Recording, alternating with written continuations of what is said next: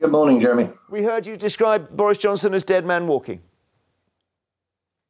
That's correct.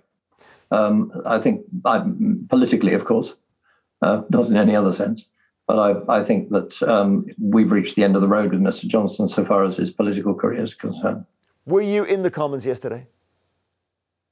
I heard every word that was said. What did you find unconvincing about it? The apology was okay and necessary, and I thought that was a good start. Unfortunately, Mr. Johnson then went on to say that he had spent 25 minutes at what he described as a works event, which patently was a party. There was food, there was drink, it was a party. So when you have the bring your own bottle thing, it's not work anymore, is that right? Well, I'm not aware that there is a custom and practice of a bring and bottle work events at Downing Street.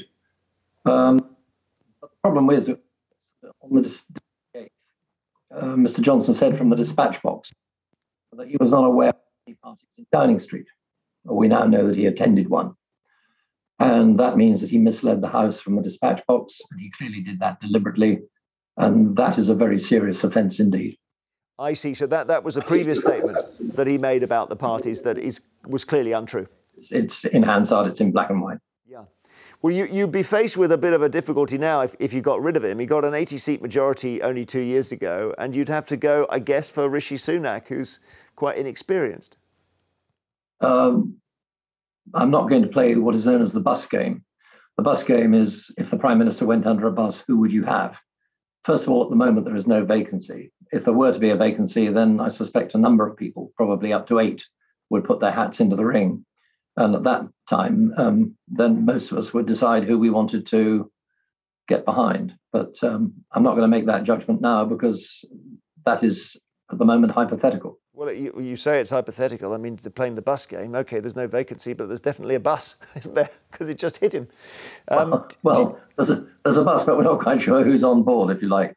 There are a number of people. I mean, one of the things we've got in the Conservative Party is a huge amount of talent. We're very lucky with that. Yeah. And there are any one of a number of people who I suspect would wish to be considered, and they deserve fair consideration. Should the police investigate this, Sir Roger?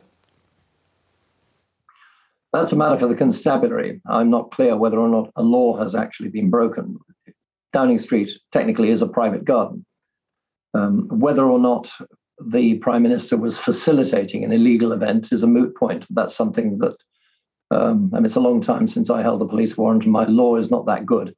I don't think I'd want to exercise that judgment. That's a matter for the Met. The problem with that, of course, is that it would delay the inquiry that Sue Gray is conducting, and that would not be helpful. Thank you very much indeed, Sir Roger Gale. So, senior backbencher MP for Thanet, and that's pretty serious when you get people like Roger Gale turning against you.